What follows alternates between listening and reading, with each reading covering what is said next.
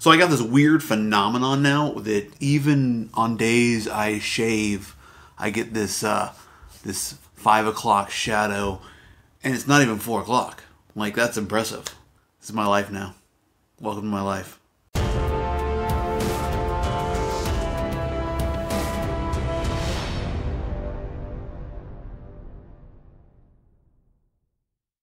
Why Debian? Why am I a Debian user? There's so many people out there who love that Ubuntu, who love that. I use Arch, by the way. For me, it always comes back down to Debian. I've been a full-time Debian user off and on for the last few years. I always kind of come back. After I left Mandrake, which, if you don't know what that is, that means you're not old like me, I went basically to Ubuntu. We're talking 2004. And then since then, it's been this Debian Ubuntu relationship going back and forth. But Debian has become my home sweet home. I'm too old to distro hop anymore. I gotta just stick with something. And speaking of old, I'm rocking Debian Stable. Debian Stable is, like, the packages are all a little bit older. But when you do your updates, you get like 1 or 2 things, maybe a kernel update. But everything just stays rock fucking solid. And I love that. I love not having to worry about, is this update going to break my kernel? Is this update going to break the tools I use?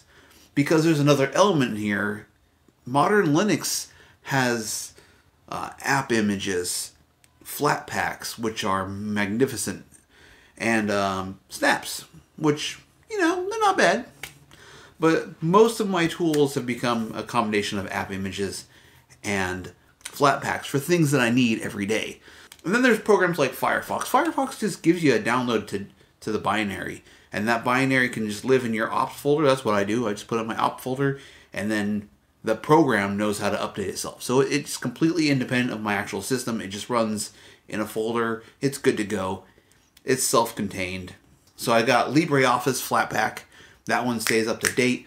I just went from hand compiling OBS to now using the Flatpak OBS, because when I started doing the OBS hand compiles, it was because that was the best way. That's how you get all the tools. But now it feels like the Flatpak, yeah, it's good. It's good stuff. Kdenlive, I go with the app image, mostly because it's consistent. I don't have to worry about updates. I have to manually update it.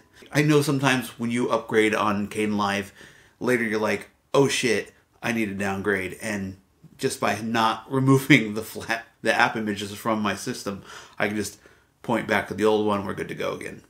Debian Stable. You can stay old as fuck just like me. I mean, you've seen my desktop. I customize it. I make it look gorgeous. I make it look modern. I don't have to worry about any of that stuff. And it's really, really easy to maintain when you are stable AF, old AF. That's my little rant about why Debian, #glorious Debian, and I'll see you guys on the next one. Peace.